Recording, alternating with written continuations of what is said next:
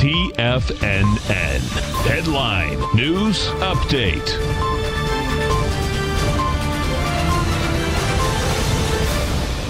Welcome, folks. We had the Dow Industrials finish up 29, NASDAQ up 32, S&P's up 6.5, all with anemic volume, folks. It's going to be pretty cool coming into the Fed meeting tomorrow, 2 to 2:30. We're going to have the statement as well as the news conference. If we get over and we take a look at the SPY, what you're going to see is this.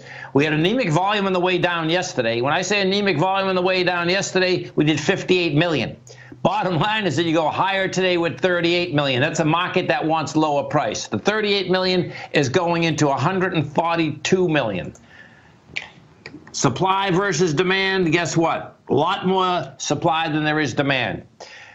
Market, however, is in harmony. What I mean by that is that, guess what? You had the Qs also go up with anemic volume. Yesterday we came down on anemic volume 20 million. Today you're up on 19. That 19 is going into 63. So big numbers out here. And that would generate saying that no matter what the Fed does tomorrow, which I do expect high volatility, you're going to have spikes all over the place. And then my take is that we will have lower price.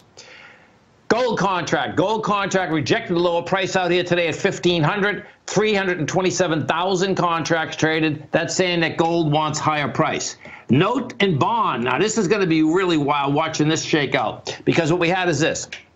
Note and bond market have been going higher for 6 months. You came off that high, add volume.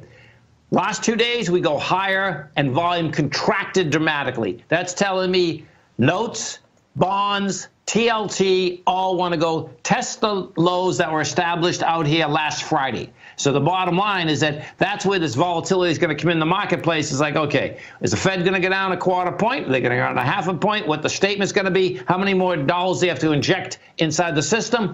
How are they going to basically turn around and get a wild card out there and say that, okay, once again, we're going to basically expand our balance sheet instead of contract our balance sheet? We'll see where that all goes. King dollar. King dollar was down 390 ticks out here today. If we take a look at King dollar, actually a sideways move, 12,000 contracts. You're inside a lower range. Once we got inside this 97,225, it's a lower range. Next lower range is down there at 97,050. And what I do expect is that we will start to make our way down into those lower levels. So to recap out here, we had the Dow Industrials up 31, NASDAQ up 32, S&P's up 7.5. After the close out here, you're going to have Adobe coming out with numbers.